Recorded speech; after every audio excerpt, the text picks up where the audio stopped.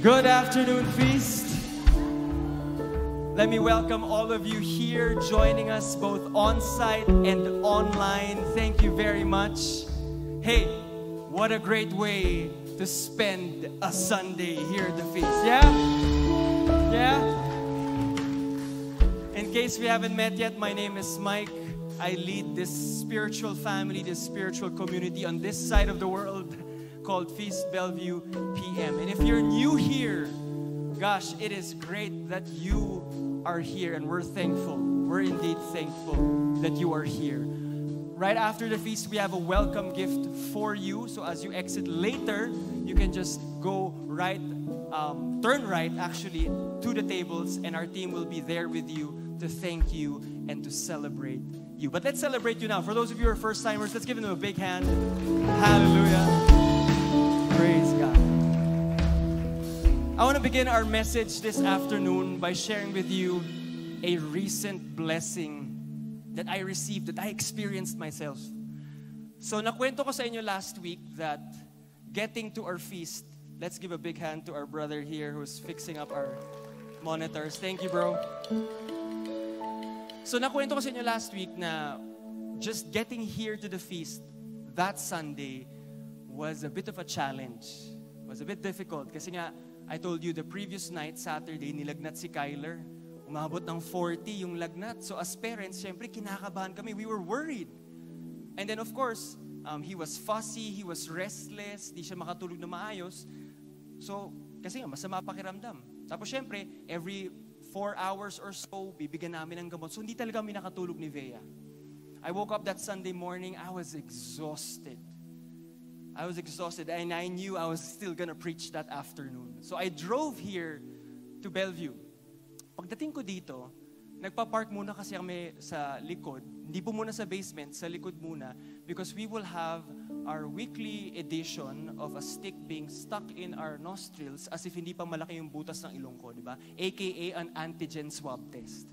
So, sinaswab test po kami para to be sure, to be safe, because I'll be preaching to all of you and I'll be taking off my mask. So, iniswab test kami dun sa likod, sa hotel. And thankfully, negative naman. So, praise God. So, I go back to my car, I start the engine, and then I will now shift the gear from park to drive para maidala yung kotse sa basement. So, pagka ganun yun, parang ganun yun nangyari. Pagka press ko nung button to shift the gear from park to drive, parang ganun, parang may nag-snap. Parang may narinig ako nag-crack dun sa loob nung gear shift. And so, dahil dun, hindi ko na mapaltan yung gear from park to drive. In other words, hindi ko na magalaw yung kotse. Nag-start yung kotse, pero hindi ko siya mapaandar. And in that moment, when that came to me, ito yung una ko naisip, sabi ko, talaga nga naman ito pa. Minsan talaga gusto ko sabihin sa devil, parang nakakainis ka, parang bad trip ka hassle ka, no? Parang gusto ko sabihin sa kanya yun. Minsan nararamdaman yun, no? Yes? Right? So anyway, baba ako ng kotse. Punta ako sa security ng Bellevue, sabi ko, sir, pwede ko bang iwanan lang sandali yung, 2 oras mag-feast ako. Pwede ko bang iwanan sandali yung kotse? Kasi ako yung magto-talk mamaya, ako yung speaker. Sabi nila, sir, okay naman po. Problema, yung area na yan, sa Philinvest na yan. Pag dumating sila at nakita lang may nakapark dyan, pwede namin sabihan ng isang beses. Pero pag bumalik sila ulit, pwede nilang i-tow or i-clamp yung kotse nyo. So napapaisip na ako, sabi ko, paano to? Baka pagtapos ng feast, wala na akong kotse. Hindi na ako makakauwi. So isip ako parang, okay. So tawag ako ng mekaniko kagad. And thankfully, God's grace, merong on-call na mekaniko on a Sunday afternoon willing to go here to fix my car. So okay, praise God. Dumating. So ang problema ko na lang is yung pagbantay nung pag-ayos nung mekaniko at yung pag-park sa basement. Ang problema ko doon is baka magsabay kung kailan ako magtotalk na dito. So yun yung iniisip ko na. So, we're hurdling things one after the other. So, iniisip ko, baka meron akong pwedeng pag-iwanan ng susi. Tapos siya yung magbabantay. Tapos siya na yung magpapark sa basement. So, akit ako dito sa lobby natin, sa escalator, pag dito sa lobby. nakita ko isa nating leader sa Feast, si Brother Arnold, a.k.a. Brother Bebot, a.k.a. Brother Pogi. Ewan ko ba dapat niyang pangalan, ano? Ang dami niyang pangalan. Totoo yun. Pogi rin talaga siya. So, pagbigyan na natin. Joke lang. Hindi, totoo. Anyway, so sabi ko, bro, in-explain ko yung storya. Sabi ko, bro, yun nga, nasiraan, yung gear shift and all. Ano niyo sabi niya? Sure. No problem. So I gave him the keys and he took care of everything. Kaya ako nakapag-talk dito nung hapon na yun na walang iniisip na matutow yung kotse ko. Okay? So, he took care of everything. In fact, we have a picture together when I checked up on them nung misa. Ayan siya. Si Brother Orno. Oh, pogi nga, di ba? Kahit may mask. Yeah? And I'm sharing with you that story this afternoon simply to remind all of us this. That in the middle of life's broken mess, God has already planted people around you to bless you, to help you, to serve you, to encourage you, to keep you going step after step. And my prayer today, my friends, is that you would recognize them, na makita nyo sila sa buhay nyo, you would be grateful for them, and that you would bless them as well. Do I hear an amen? Amen? So, kung nasiraan ka man ng kotse, nasiraan ka man ng ulo, or nasiraan ka man ng bait, sasabihin ko sa inyo, hindi kayo nag-iisa. You are not alone. God has already blessed you with a community that is surrounding you. And that community is your family, are your friends, and this feast. Amen. Amen. So let's receive the love of the Lord together that allows us to be that community, that family of love to one another. So together, let's pray in the name of the Father, the Son, and of the Holy Spirit. Amen. Together, today I receive all of God's love for me. Today I open myself to the unbounded, limitless, overflowing abundance of God's universe. Today I open myself to God's blessings, healing, and miracles. Today I open myself to God's word so that I become more like Jesus every day. Today I proclaim that I am God's beloved, I am God's servant, I am God's powerful champion, and because I am blessed, I am blessing the world in Jesus' name. And everybody said, amen, amen, and amen. Let's give the Lord a big hand. Hallelujah. You can be seated, but before you get seated, touch the person beside you and tell that person, you are my blessing. Sa mga mag-asawa, mean it, please. Hallelujah. Let's give a big hand to our worship team. Thank you very much, Brother Everett from Feast Bikutan. Hallelujah.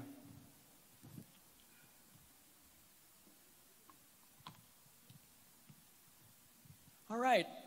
So this afternoon, to preach our main message, I invited a very good friend of Ve and I. And this friend of mine, I think we've been friends serving the Lord together for more than half of my life. Actually, mga 20 plus years na. At dati, ang binibilang lang namin, upuan. Kasi kami nagsiset up ng upuan sa youth prayer meeting namin. So dati, ang binibilang lang namin, upuan. Ngayon, ang mga binibilang na namin, mga anak.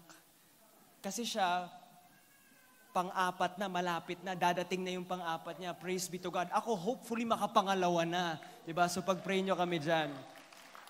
But anyway, we as a feast are blessed to be sitting under the wisdom and the joy-filled preaching of the builder of Feast Makati Salcedo. Please welcome Brother Jan Silan! Sige na. Go na kay Nevea. Okay na. Go. Uwi na. Sige na. Got this covered, bro. Hindi. Gusto yung pangalawa. Sige lang. And good afternoon po sa inyo lahat. Good afternoon. Are you excited? Are you happy to be here? I just want to know who came here for the first time. Meron ba? First timer? Hello po sa inyo. Palapakan natin itong mga to. Sa mga first-timer po, ako po si Jan, kaibigan po ni Mike. Hindi ko po alam bakit niya ako inibita today, pero I'm very, very excited to be here today. Again, I do lead a very small feast. Again, for the first-timers, I do lead a very small feast in Makati. It's called Feast Makati in Saucedo. And a very, very small feast. About, pre-pandemic times, mga 1,000 people go there. Again, pre-pandemic times. Very small feast. I mean, I'm comparing it to the whole Catholic Church. Talagang yun yung tapos maliit lang kami. And then, of course, pandemic times now, talagang we're starting again, little by little. And again, it's such an honor to be here with you. And katulad ng sabi ni Mike, we've been friends for, I don't know, since our exes. And then, Bea, and of course, Kyler, and of course, the whole family. My wife is there sa likod, and the whole family is here. Gerard on keyboards, Carlo on drums, all of us grew. Andrew sa langgit. Ay, nako. Paolo sa langgit. All of us served. Meron ba ako nakalimutan? Kung nakalimutan ko, hindi siya significant. Hindi, biro lang. Alam niya, kilala po ako ni Mike, palabiro po talaga ako. And this is my family. Ito po ang aking pamilya. Ito po yung sinasabi niyang yan. So, yan, si Angela, si Mateo, yung naka-stripes. And si Javi, yung karga ko. At si Julio, yan. Si Julio po, pasensya na po sa consecration kanina. Gusto niya po umiikot during consecration. Siya po yung batang paikot-ikot during consecration. So this time, baby pa po siya noon. So, 2 years old na po siya. So yan po ang aking pamilya. Alright. Blessing and curse. Pakisabi nga po, blessing and curse. Ayan. So, since day one, since talk number 1, the Lord has been asking us, what do you want? Blessing or curse? Blessing or curse? Blessing or curse? Creation story. Everything is created. What do you want, Adam and Eve? Blessing or curse? Blessing or curse? Siyempre sila, alam nyo naman, they've been choosing curse. Then Cain and Abel, blessing or curse? Blessing or curse? Nainggit yung isang kapatid. Pinatay niya yung kapatid niya dahil sa nainggit siya. Blessing or curse? Talk number 3, Noah's Ark. The ark was made. Why? Because again, people are been asking. The Lord has been asking, what do you want? Blessing or curse? Then we've been choosing curse. Tower of Babel. My gosh, Louis gave that amazing talk. Grabe si Louis, no?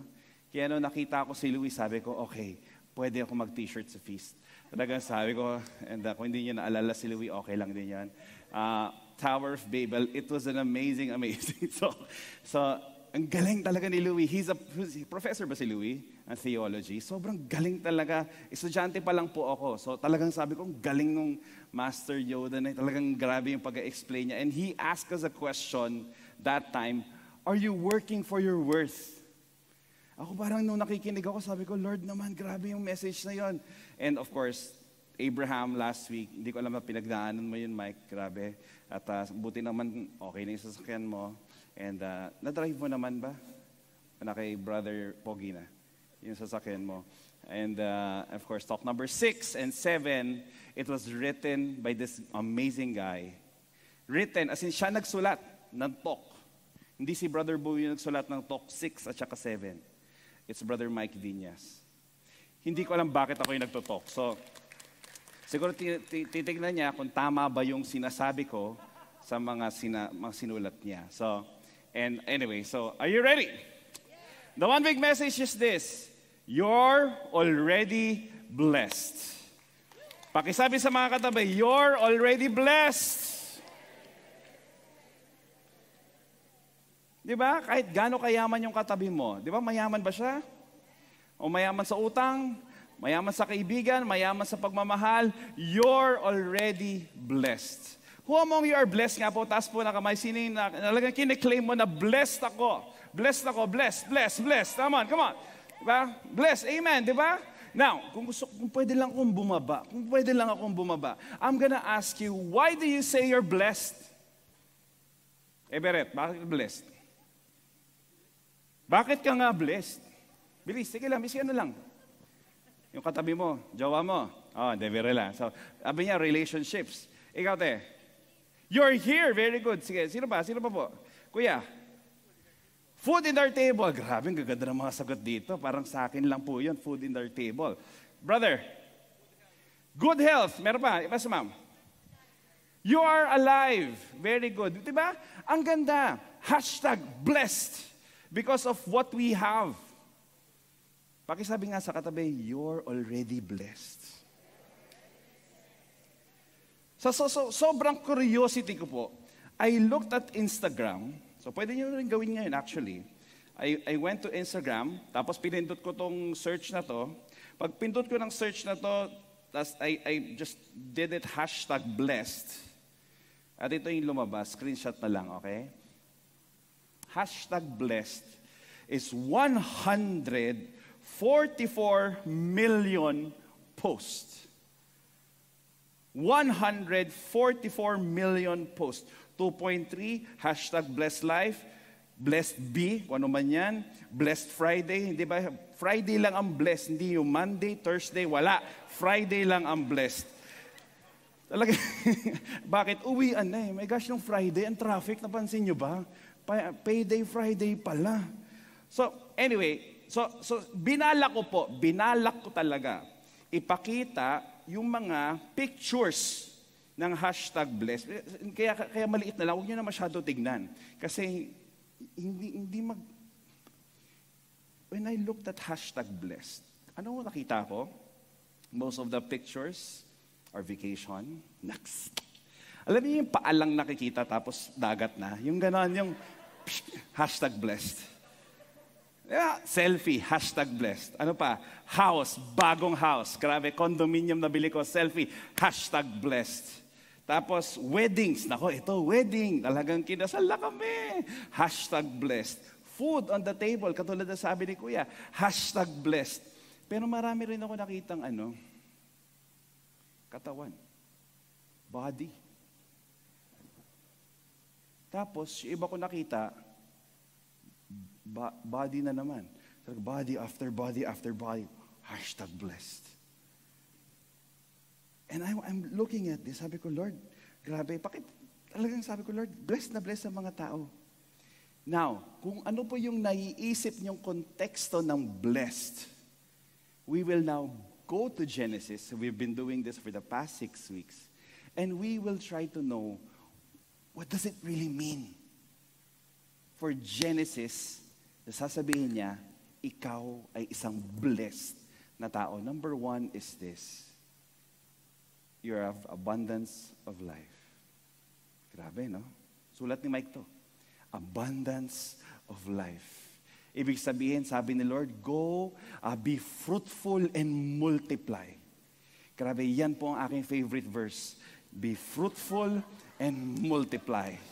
Sa 4 na taon namin mag-asawa ni Angela, 4 din po yung anak namin. 4 na beses lang po namin ginawa yun. So, abundance of life. Sorry, may mga bata pa. Wala ka sa Salcedo. Wala ka sa Salcedo. Okay. Next is this. The ability to rule.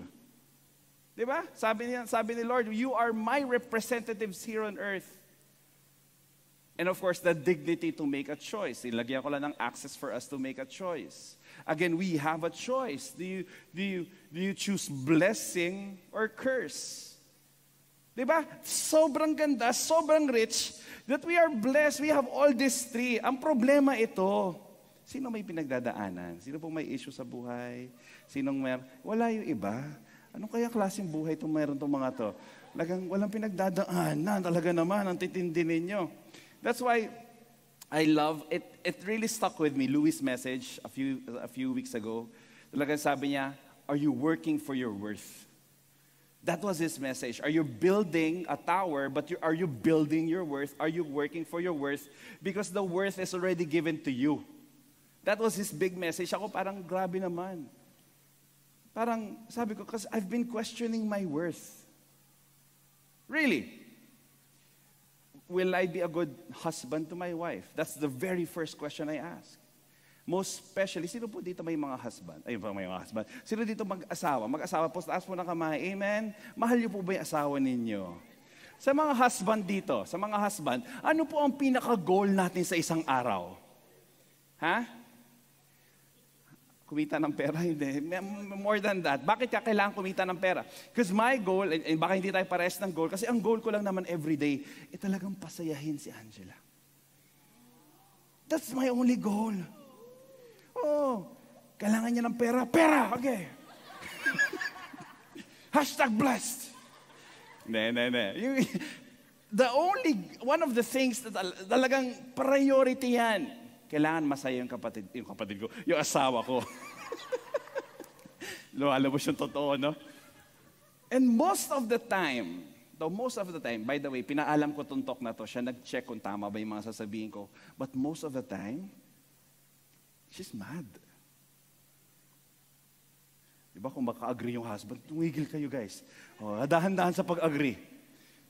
Dapat steady ka lang, parang hindi mo alam yung sinasabi ko. Parang, sa kanya lang yun, ha? Parang gano'n, ha?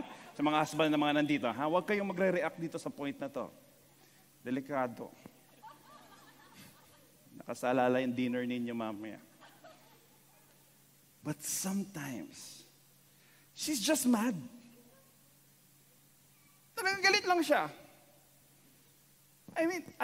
Diba, nagising kami 9 a.m. Monday, hahag ko yan, kikis ko. Mwah. Sarap. Try ko ng Tuesday, 9 a.m., same weather, same atmosphere. Galit. Hindi ko kasi maintindihan. But there are things that are outside of our control. But that's one of my goals. Talagang sabi ko, I'm gonna make her happy every day. And if she is frustrated, I'm frustrated. Hindi masaya yung araw pag hindi masaya asawa ko. Diba? Next, will I be a good father? Who among you are nasa teenager part na po, ng raising a parent, raising a child? Meron po ba parent? In Jesus' mighty name, I pray that you have more patience. Amen. Because we are right now, Mateo is turning 13. My gosh, talagang nasa teenager stage na kami. Talagang akala ko yung patience ko, may huhugutin pa pala ako mas malalim na patience pa doon. Bakit? Gusto mo silang intindihin. Kahapon nasa concert kami ni Mateo. Kita mo ha?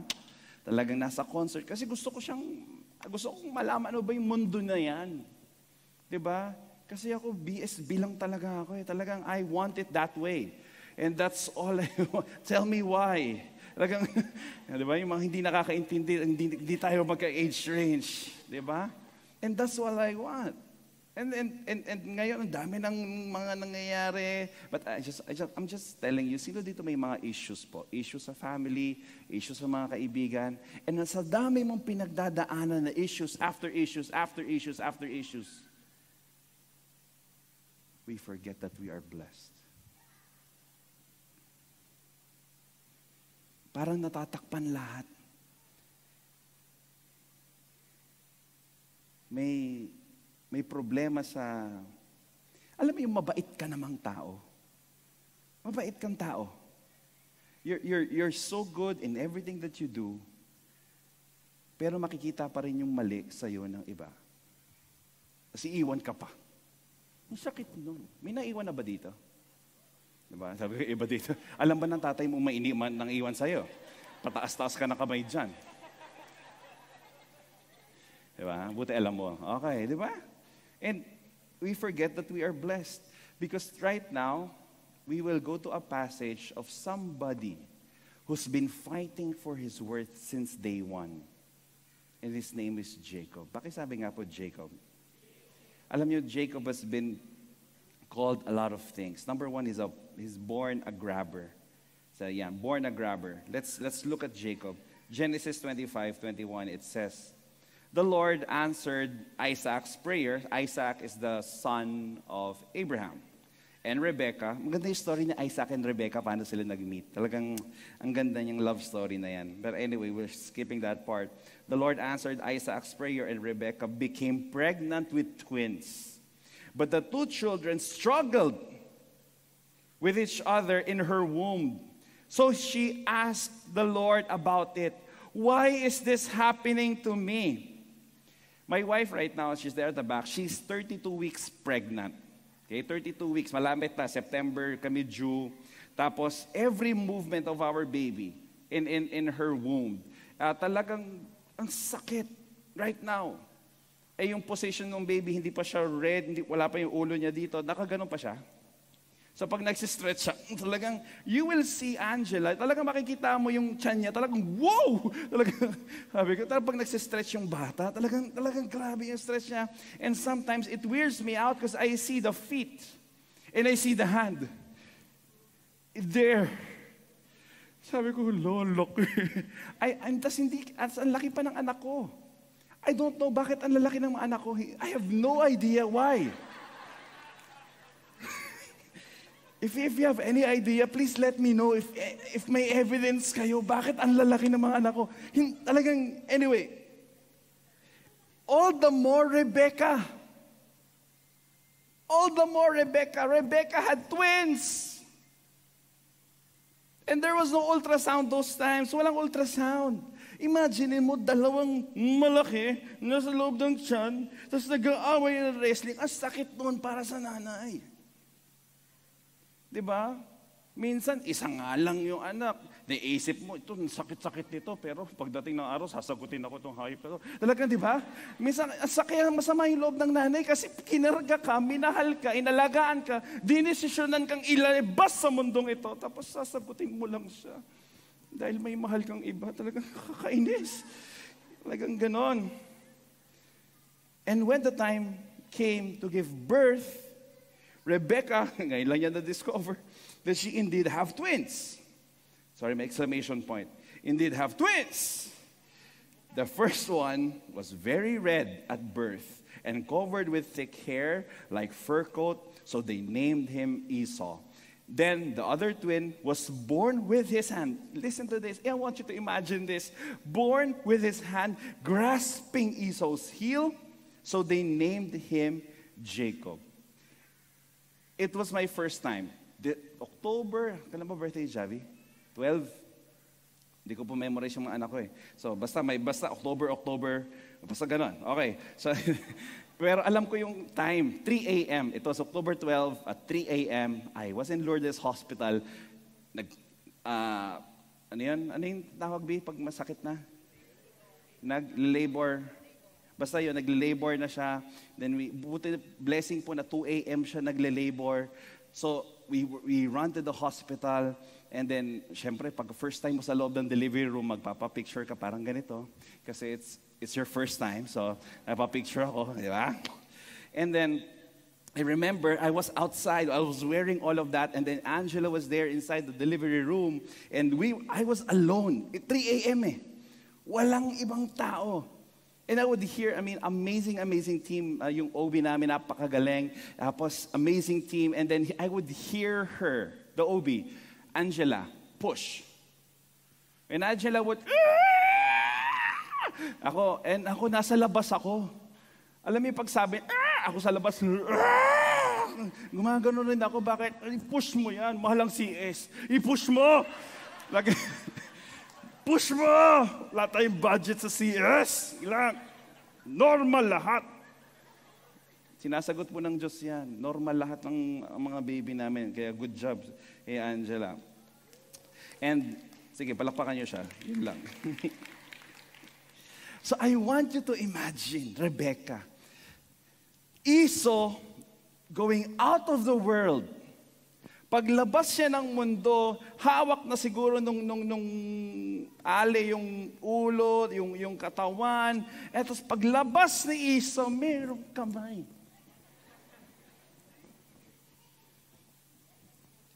That's how I imagined it.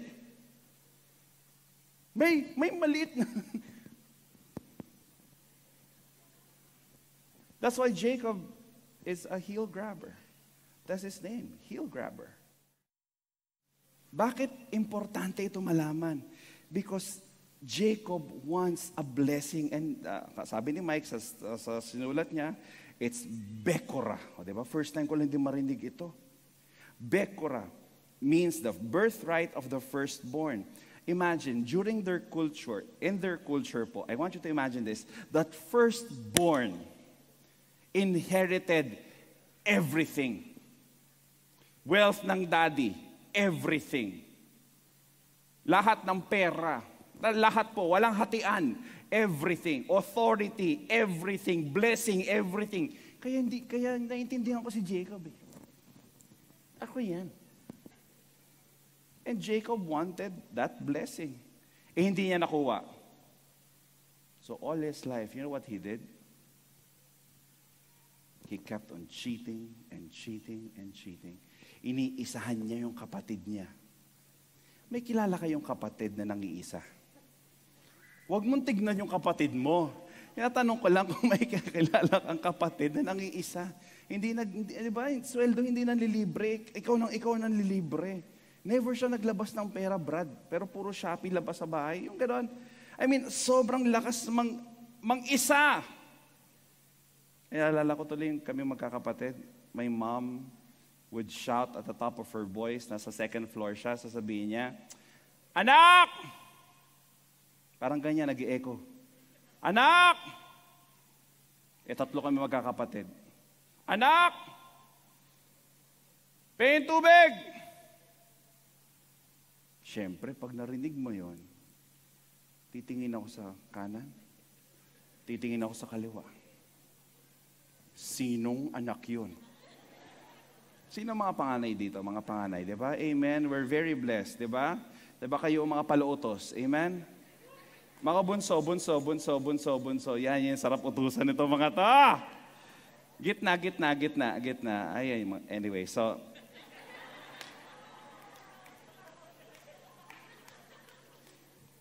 Napansin ba kayo ever?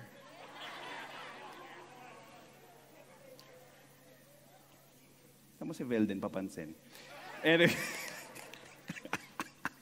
Sarap ko usapin pag wala dito eh. That's why we have to attend the feast. Attend the Holy Mass. Why? Because we are reminded that we are already blessed. Amen? Diba kahit papano, sasabihin ni Father Albert, mahal kayo ng Diyos. Kasi totoo po yan. Amen? Tapos birthright for a bowl of beans. Let's look.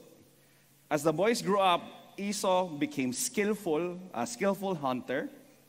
He was an outdoorsman, but Jacob, ito na, so magkaibang karakteristik talaga sila, had a quiet temperament, preferring to play computer, preferring to stay at home. Isaac, yung tatay nila, loved Esau. Why? Because he enjoyed eating the wild game Esau brought home. Kasi nga hunter siya eh. Tapos inaalagaan niya yung tatay niya. But Rebecca, yung nanay, eto na, mga parents sana, hindi kayo nagpe-play favorites. Huwag niyo lang ipahalata kung may favorite kayo. Pero ito, but Rebecca loved Jacob. So one day, when Jacob was cooking some stew, Esau arrived home from the wilderness, exhausted and hungry. Esau said to Jacob, "I'm starved. Give me some red stew." Diba? Gusto ko po yung mga exclamation points sa Bible. Ibig sabihin, may emphasis talaga yan. Diba? Alam mo ba yung mall na katabi ng SM Aura? Alam mo ba yan? Sa Taguig, ano yan? It's market. Hindi po siya market. Market! Baka kasi may exclamation. Shucks. Alam niyo, kayang-kaya ko to. Pupush ko to. So sabi niya, "Give me some of that red stew." "All right," Jacob replied. All right.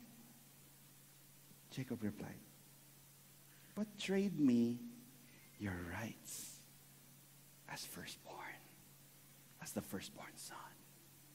Hindi ko na-imagine, baka ganun yung boses niya, ha? All right. Tapos ang sagot ni Esau, "Look! I'm dying of starvation," said Esau. "What good is my birthright to me now?" But Jacob said, "You must first swear your birthright is mine."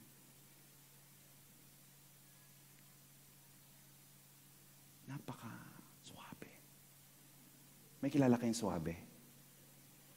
So Esau swore an oath, thereby selling all his rights as the firstborn to his brother Jacob. Then Jacob gave Esau some bread and lentil stew. Esau ate the meal. Then he got up and left. He showed contempt of his rights as firstborn. And I would love to stay here because some of us, we often exchange God's blessing for a quick fix. Hello? Kaya two lessons from Esau lang. Number one is this: never give up. Pakisabi sa katabi, never give up the blessing you need most for the bowl you want. Yan po ang aking anak. Sige lang, takbo lang kayo. Playground ito eh. Diba? Lesson number one, never give up a blessing you need most for the blessing you want now. Please. Again, ang dami-daming kwento dito. If I'm talking to the youth right now, I have a very important message to all the youth that are listening online as well. Never give up something as important as your purity.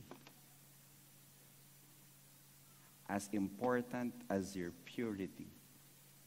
Kasi type mo lang siya. Brad, sabaw lang yan.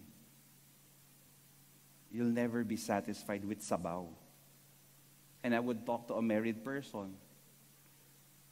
Talagang ako, 4 years pa lang po kami married. And I pray every day for the faithfulness I have with my wife. And every time if I'm tempted, even in looking at stuff in Instagram, that's why the very first thing that I did nung nagkinasal kami is to unfollow a lot of people. Ang dami ko palang sinundan na walang suot. Yung parang gano'n. Sabi ko, Lord, grabe, dami ting unfollow ah. Kasi parang, di ba, hindi siya bagay for me. Kasi parang dapat yung isip at puso at everything that I have is only for her. But those things, sabi ko, Lord, grabe. Mas may TikTok pa. Maganda naman yung TikTok. Pero minsan uy, okay to ah. Di ba, mapapagano ka, hindi nga pwede pala. Sabaw lang yan. Lesson number 2, never become too hungry. You become weak to temptation. May kilala kayong parating gutom? Ba't nakatingin kayo lahat sa akin? Busog ako parate. Paano mo malalaman ng isang emotionally hungry na person? Ito yung emotionally hungry na person kasi I've been, again, ministering single people at the feast. Yung tipong kaka-break lang. Pag nag-break, pag emotionally hungry ka, pag nag-break yun talaga sa, Brother John, ang sakit-sakit talaga, Brother John. Pag-break ko yan. Ang problema ko ito, yung sakit-sakit, talagang pinag-pray mo, talaga, ayoko na, Brother John, ayoko na. Tapos mamaya, next week, may jowa na ulit. Tapos tatanungin ko yan. As hindi ako makapigil, pinag-pray, piniyakan natin yan last week, tapos mamaya may jowa ka na. Tatanungin ko, bakit ka may jowa? Brother John.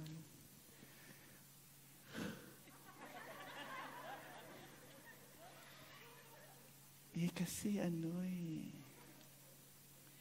sabi niya sa akin, I love you. Sabi ko, ang rupok mo. May kilala kayo marupok? Di ba? Ang dami marurupok. I love you lang. Tayo na, wow! Di ba kinilig? Emotionally hungry yan. Spiritually hungry, iba rin naman pag nagkakaroon ng problema sa family or sa issue sa buhay, bumibigay. Ayaw na. So how do we satisfy this hunger? Is we attend the Holy Mass every week. Pakisabi sa katabi, see you every week. Amen? Kaya please attend every week. And I'm gonna end here because you're already blessed. Pakisabi sa katabi, you're already blessed.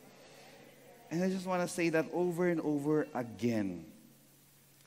Sige. I started with #blessed. Can we post this? Yan, #blessed. Yan, mismong yan.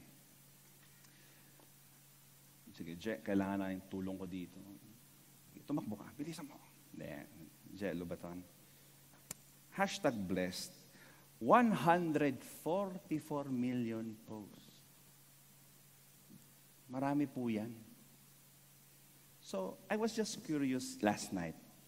If this is how many are blessed, ginugel ko lang din.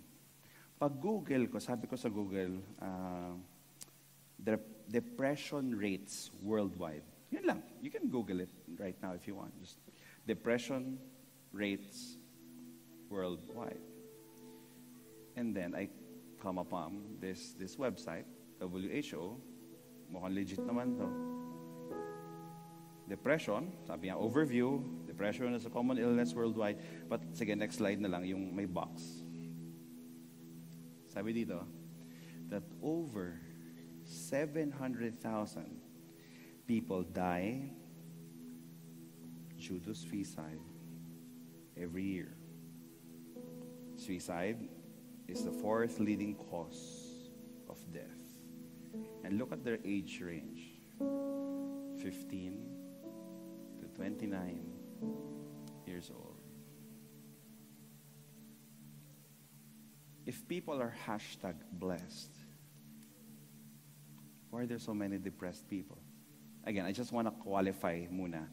There are times that you're clinically depressed and clinically diagnosed na may anxiety ka. I hope that you go to a doctor. Please go to a doctor. It's okay not to be okay. But for most of us, na hindi naman clinically diagnosed, I have a suggestion. Pwede mo suggest? How do we break this pattern of negative thoughts after negative thoughts after negative thoughts? There's only one word that I can have in my head. It's gratitude. It's really gratitude. Gratitude talaga. Wala ako ibang maisip. Even in my prayer time. For example, if my wife is mad, talagang galit lang siya, di ba? Kaso sabi ko sa inyo, pag minsan gusto mo siyang maging masaya, galit lang siya. And I would just look at her sometimes. And sabi ko, Lord, thank you. Kasi siya yung asawa ko. Naks. Tapos, you know why I'm grateful that she's my wife? Because I just read this somewhere that there's always this one person that will always have your heart. You never see it coming because you're blinded from the start. Know that you're the one for me. It's clear for everyone to see. My baby, you will always be my boo. I read it in the book of Usher, by the way, so can we all stand? How do we break buto. How do we break this cycle of not being happy? Number one is this: remember His goodness. Pakisabi sa katabi, remember His goodness. You know how I remember His goodness for the past 2 years? It has been challenging, yes? The past 2 years, yes? It's been challenging. Talagang people died and businesses gone. Feast now starting to, talagang nawala lahat. So, if it was challenging, you know what I did one day? Talagang sabi ko, challenging ba in the past 2 years? I looked at my phone. I went to photos. Pagpunta kong photos, and I browsed 2 years ago. Talagang 2020. Alam niyo nakita ko? Ito, first picture. Since it was not allowed face-to-face, my brother and I, in our very small room, started to do videos. Wala lang. Because the mission is to get the word out. Hindi lang yun. Next picture. We help different parishes in Makati set up their live stream. Hindi yung kami lang marunong ni Adrian mag-live stream. Nagtumulong po kami ng mga simbahan. Kung paano, ganito po kailangan, Father, ha? Ito po, ganyan. So, ito po yung kailangan yung bilhin. Sponsor na po ng feast yan. So, hanggang ganon. Talagang si Lord pa eh. Tapos ito pa, next slide. Oh, di ba? Natuto yung asawa ko maggupit. Oh, tapos sino pang ginupitan niya? Next slide. Oh, di ba? Si Mateo din. Galing. Kaya wala kaming picture after nung gupit. Kasi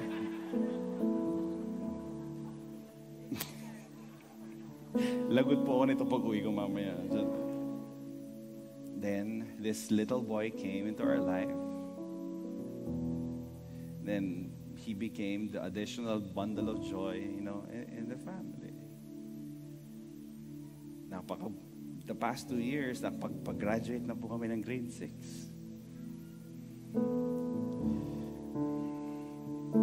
Past 2 years, may feast con pa rin, di ba? Kami ni Velden tsaka ni Maan.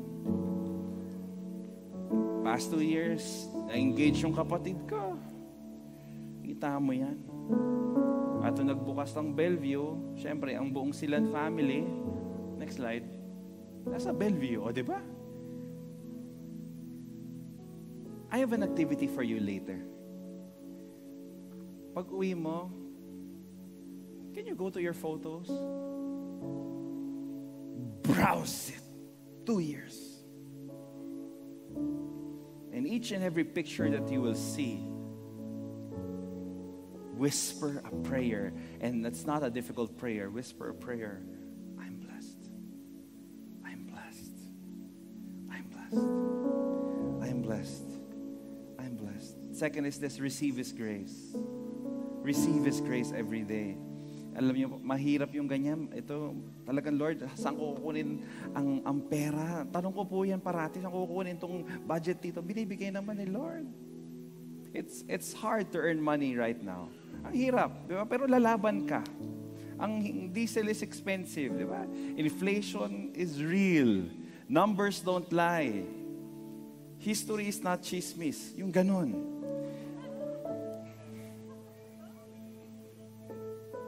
Be grateful. Be grateful. Alam niyo, yung Javi is now in kinder. Tingnan niyo yung picture niya.